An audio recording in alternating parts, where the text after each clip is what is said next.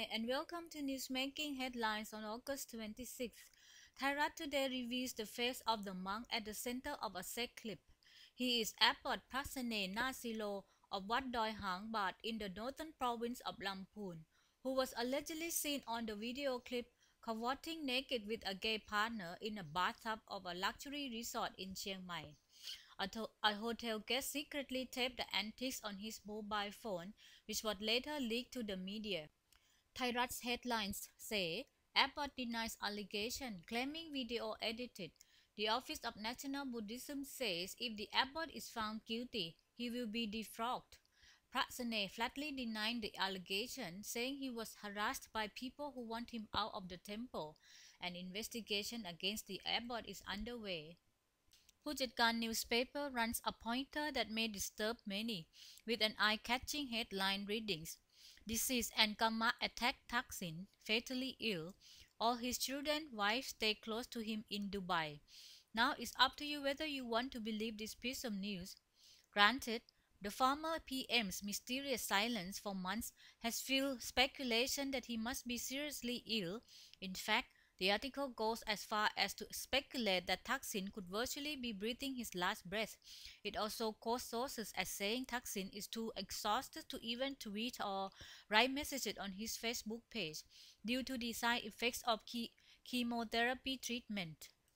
Meanwhile, Thairat highlights an important development in Thai-Cambodian ties, featuring a picture that shows Cambodian Ambassador Yu Oi returning to Thailand yesterday to carry out her duties after the two neighbors decided to normalize relations. This followed Thaksin's decision to quit as advisor to Cambodian PM Hun Sen. Another front page headlines from the newspaper says, Princess Ubonrat accepts Pik Namwan, bedridden due to obesity, as patient under her patronage.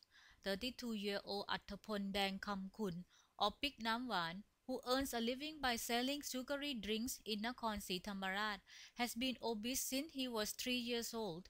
He now weighs a massive 350 kilograms. The report says support has been pouring in for an unfortunate Pik following media coverage of his plight. One lady even donated a carton of cooling powder after learning he loves to use it. Thanks to the princess, he is going to be transferred to a Bangkok hospital for treatment.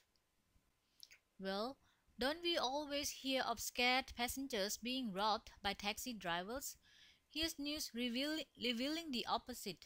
Thairat's headline says, Taxi driver shot in the head, money stolen, hunt for bandit passengers. The body of the driver was found on Ram Intra 117, 5 kilometers from where his taxi was discovered. The criminals did not take the taxi, but removed the meter and stereo system. A wallet without money was left at the scene. Police suspect more than one man conned the taxi driver to isolated area before attacking him. Being hounded by those blood-sucking mosquitoes? Well, here's something that will protect you. Thai Post Excite cover headlines say, Stunning! Nano mosquito nets not only prevent but kill mosquitoes. Safety guaranteed, made in Thailand. Science Minister Virachai Virametha says the National Nanotechnology Center will transfer the knowledge to local producers to produce nano mosquito nets that kill mosquitoes in 6 seconds by a synthetic chemical called datametrin. The net is said to cost only 200 baht and can be watched 30 times. The center is going to use the same technology to develop anti-mosquito curtains and jackets for the police and military.